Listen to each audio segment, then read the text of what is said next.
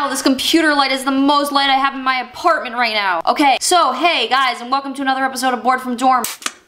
On this episode, we're gonna talk about crazy people because they don't seem to ever leave. So I just pulled up an article. I didn't read it yet, but it's just called Assault with a Deadly Weapon. Florida man charged with throwing alligator into Wendy's. Authorities in Florida have arrested a man accused of throwing a live alligator through a restaurant's drive-through window. Wow, that is a lot to take in. Let's break that down. Okay, so my first question has to be, where did this man acquire an alligator? Is there buy one get one free alligator at a supermarket or something in Publix? I don't know. And then the second part of this sentence, yeah, now apparently with the freaking Hunger Games, he throws it through a restaurant drive-through window. How does this man fit an alligator through a drive-through window? Is he going to get his cash and all of a sudden he's like, yeah, sorry miss, sorry miss. Let me just pull out my wallet real quick.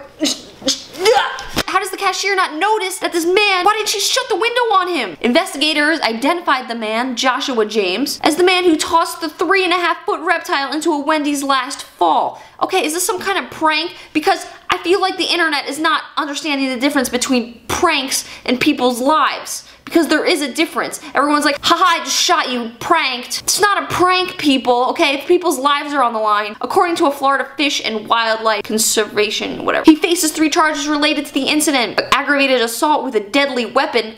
So now, they are classifying the alligator as a deadly weapon. I think what happened here is all the officers and deputies went back and they're like, well, shit, what do we classify this as? Okay, well, we've never really had an incident where someone tried to throw an alligator through a window of a fast food restaurant, so I guess we just call it a deadly weapon?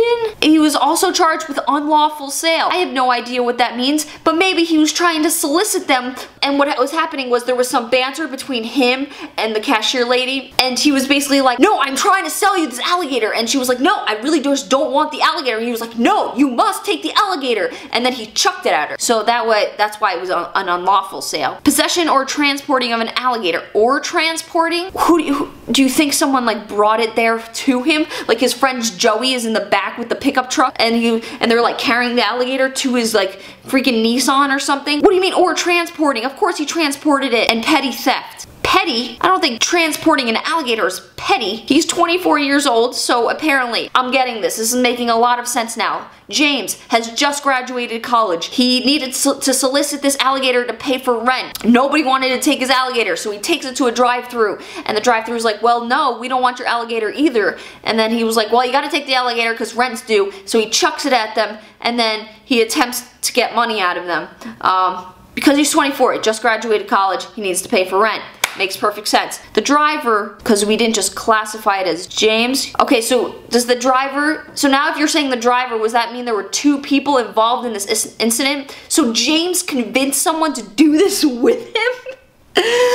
James is like, you know what'll be a great idea? No, Dave, just fucking listen for a second, okay? Let's take this alligator. I know rent's due, but I just take the fuck. Wait, just listen to me. We'll try and solicit the Wendy's people. I'll get you a 20-ounce large Coke if you listen to me.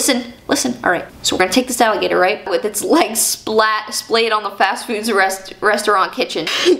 I'm laughing because you can only imagine the story happen after this incident, you know? Mary goes home to her husband Jim, right? Mary's just like, Jim, you're never gonna believe what happened. No, it was worse than the stabbing last week, actually. No, it was even more nuts than that guy that came in and tried to steal all the fries. Literally just all the fries. More nuts than that. This guy chucks an alligator. No, Jim, I'm not making it up. Yes, Jim, I took my pills today. An officer responding to the incident captured the alligator, taped its jaw shut for safety. So now officers in Florida are trained for these kinds of incidences because they seem to happen quite frequently. The surveillance footage from an adjacent gas station.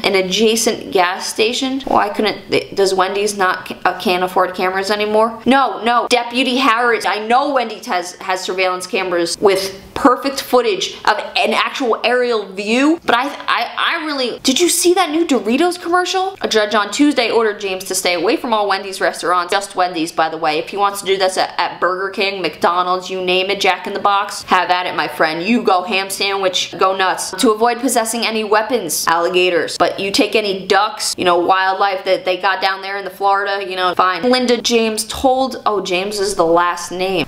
That is so confusing. It was just a stupid prank that he did that's now turning into this. It's stupid, his mother told him. He's a prankster. It's a prank because obviously nobody can get hurt. So if nobody can get hurt, it's a prank, you know what I'm saying? And it's a prank because nobody got hurt. And alligators are harmless. It was actually a puppet that was just on a motor. People don't even get this shit. And that is all for this week's episode of Bored from Dorm. I hope you guys enjoyed it. Have a lovely week. If you liked it, please give it a big thumbs up, subscribe, and I'll see you guys next Wednesday. Bye-bye.